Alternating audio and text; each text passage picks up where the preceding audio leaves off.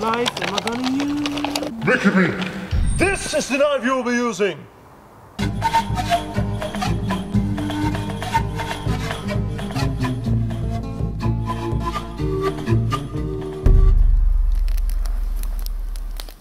In this episode we'll be testing a $400 knife versus a $1 knife. While the answer might seem obvious, in this battle it will become clear exactly how much difference there is between a cheap and a premium knife. The Fallkniven S1 Pro in COS, with a recommended retail price of over €400, will compete against the €12 Mora and the $1 Devil's Kitchen knife. Alright people, not people. Alright ladies and gentlemen. The test. First of all we're gonna make 25 feather sticks per knife. And we're gonna use the S1 Pro, the Mora Companion. And the Kitchen's Devil knife. Devil, the real. And I'll be using this knife. So this is a test for edge retention, right? Yeah. To see how long the edge, how long the steel can preserve an edge. Let's check out the sharpness first. Crazy sharp. Alright. Let's start this festival of feather sticking. Okay, 25 per knife. Here we go. Ladies and gentlemen, by the way, I know Martin loves this test. This is your favorite test, so that's why I gave him the crappy kitchen knife. And we'll show you how this went down the last time we did this. My brother from another mother. Oh, ik krijg de kots. Like, Look at this.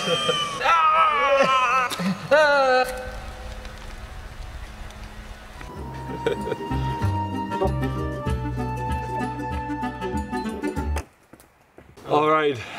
we're finally done. Alright, let's see how sharp it still is. Okay, that's still.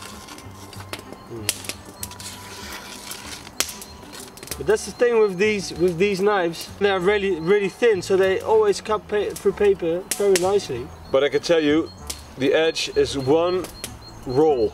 One big roll. It's a disaster. I'm not liking this. I'm not liking this. This is 5 times as thick as this one, so it cuts through paper a lot harder, like to start with. This still is really sharp. This still really is sharp. No damage at all. Oh my god! Ah! But that's at least you can expect from a $400 knife. So the winner of this test is by far the $400 knife. Not because of the cutting result, but also because of the easiness it performed the task. Yep. And with the kitchen knife, it was hell! Next test. Just wanted to say that this is my most expensive knife, but not my best knife. If you want to see my best knife, click this link here. The next test is the crafting test. I'll be making 3 10 packs with all 3 knives. First, the kitchen knife. As one might expect, the kitchen knife was a complete disaster to carve with. Fallkniven S1 Pro. Although the Fallkniven is thick, it was sharp and made a very decent 10 pack. Beautiful 10 pack.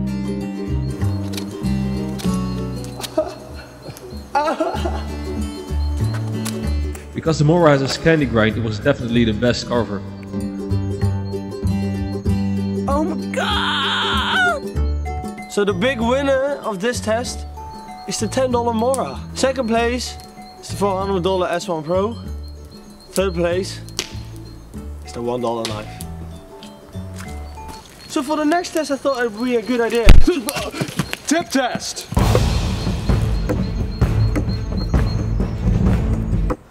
Alright, that was quick. This tip broke. Mora.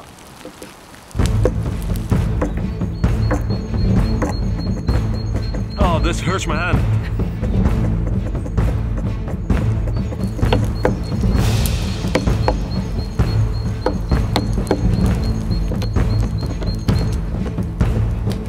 Alright, tip didn't break, so good heat treatment.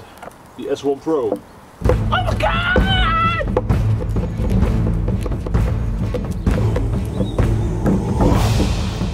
Look at this. Chunks.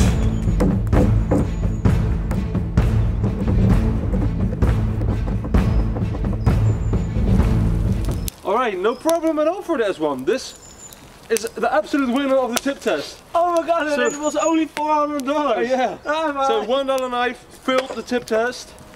The Mora, the point did dull a little bit. I can see a roll on the tip. Second place, and of course by a big margin, the winner is the S1 Pro. Batoning!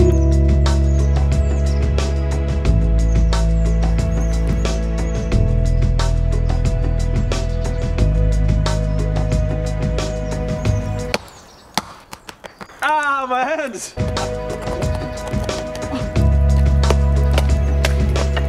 Oh, this knife is hell. So the wood you just saw was soft pine wood. This is hard man wood.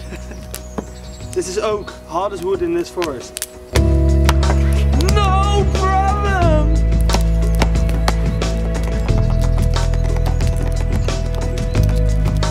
Just to give you in comparison, the same wood with the S1.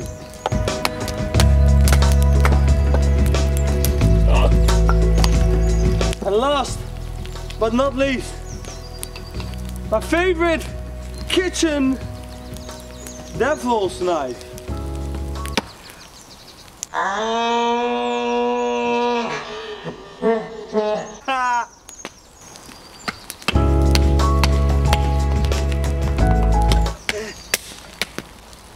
Whoa! Whoa! Ah, it broke at such a weird place. Look at the way it broke. It didn't even break by bending. It just broke downwards. Yeah. Alright, Okay, so conclusion about the batoning. The S1 Pro, absolute beast in batoning. Yeah.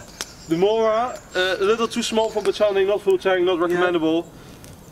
Kitchen knife, don't baton with it. So, we've done all these tests, and to see how it has performed, still cuts paper fairly decently. Okay, I'm quite happy actually to see this. Last but not least, the $400 S1 Pro. Look at that, people. I promise you guys, oh see? And COS isn't even the best steel in terms of edge retention, it just is a very well balanced steel. I think it's a very, very good knife, and it could be a lot of people's favorite knife if you like a little bit bigger knife, very sturdy, kind of a survival knife. Is this knife 40 times better than this knife? No, of course not, but that's with everything in the world, people. Yeah. This is just a very decent knife for its price, and probably even the best knife for its price. $1 knife. Is it worth $1? Yeah. It's worth $1. I just wanted to see that is a $400 knife worth $400. Knives and tools is a little bit cheaper. I think that this knife in the higher price range is one of the best knives you can buy. Yeah, very well balanced. Ah! Whoa!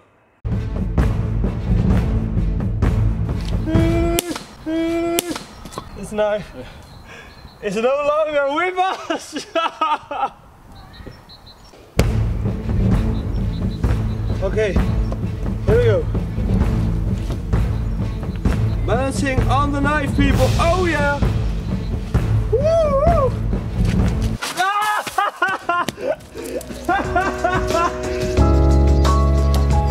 This, ladies and gentlemen, this really is the last knife standing. People, hope you like this video. Let's get to 10,000 likes. And thank you very much for watching. And this was Dutch Bushcraft Live signing out.